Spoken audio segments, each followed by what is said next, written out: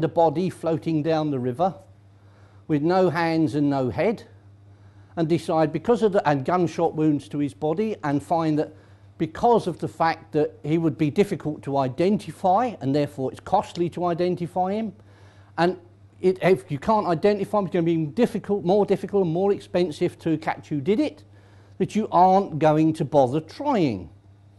And just to rub it in, the Almighty, who I am told is a friend of mine, provided a body minus its head and its hands a week later, but with stab wounds, not gunshot wounds to its body, scattered all over the country. And lo and behold, the police investigated it and made an arrest. Now, our job as members of the public is to remind the police that they work for us. It is our taxes which pay their wages. And it is our best interests which they have to have at heart. We all know, don't we, that the politicians have robbed us blind. Don't we? And we all know that the police are standing there with their hands in their pockets. They said nothing to do with us. Parliamentary standards, you know, it's nothing to do with us. Theft is theft is theft is theft. One of my annual reports said Albert thinks in black and white. He has to learn there are shades of grey. Well, I don't accept that.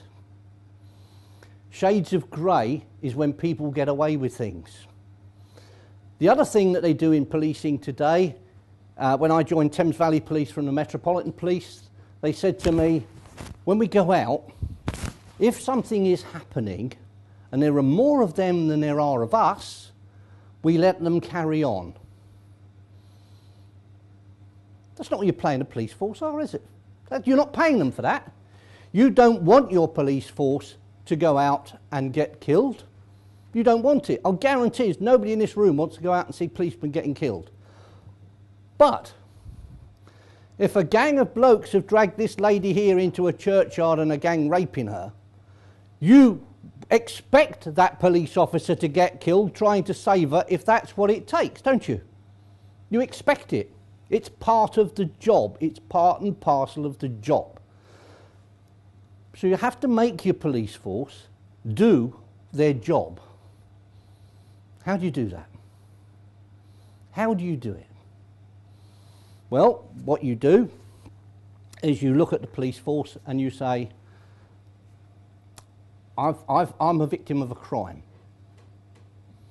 I report that crime.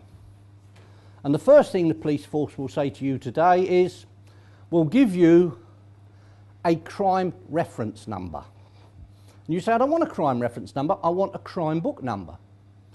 Because unless there's a crime book number on it, it's not a crime. It doesn't appear in the statistics. So if you've got 100 burglaries in a particular area and they give out 3 crime book numbers, as far as the statistic is concerned, you've only had 3 burglaries. The other 97 forget about, because nobody's ever going to look at them. When I was policing, if I went to a burglary, I would go and I'd see the victim and do all the necessary with the victim. I would then go and knock on every door on both sides of the street. Did you see anything? If they'd come in through the back garden, I'd walk round the block and I'd go and knock on every door that overlooked the back gardens.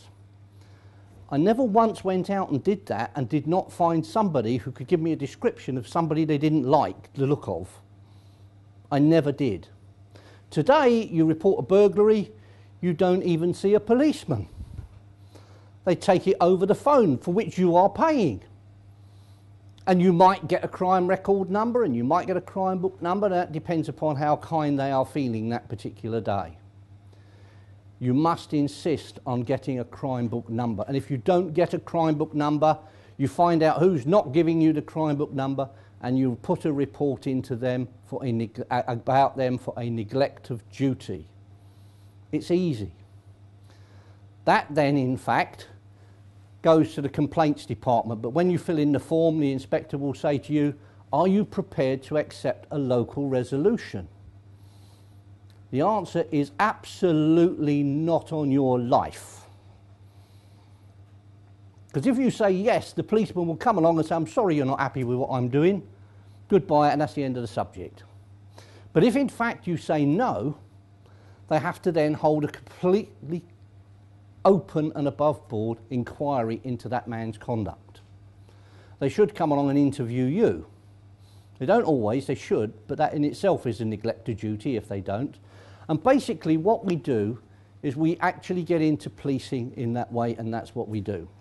Now, what I'm going to do is I'm going to tell you a few stories about policing, things that I have done as a police officer. And you see the way policing should be done. I was off duty one day, and I had an old lady on my beat. I'd had to go down the police station and sign some paperwork, and she was only 100 yards up the road, and being an old lady, she didn't eat too well and all the rest of it, and she was a bit suicidal, so I was a home beat officer at the time, so I would actually walk in and see her and have a cup of tea and a chat for 2 or 3 times a week with her, just to keep her on the straight and level. And I thought, well, I don't know, she don't eat very well, I'll take her up some cod and chips. And I was waiting in the queue in the fish shop, and I can hear this tumult come out the road. And being policeman and naturally nosy, I walk out the door. And I looked up the street, and there were a dozen punk rockers walking down the road, all with the obligatory bottle of Old English. And one of them, every time he passed a car, he would take a running kick at it. Now, we are policemen all human. And I used to park my motorcycle on a motorcycle bicycle park outside my house, along with about 40 other people. And I would go out in the morning and find somebody played dominoes by knocking them all over.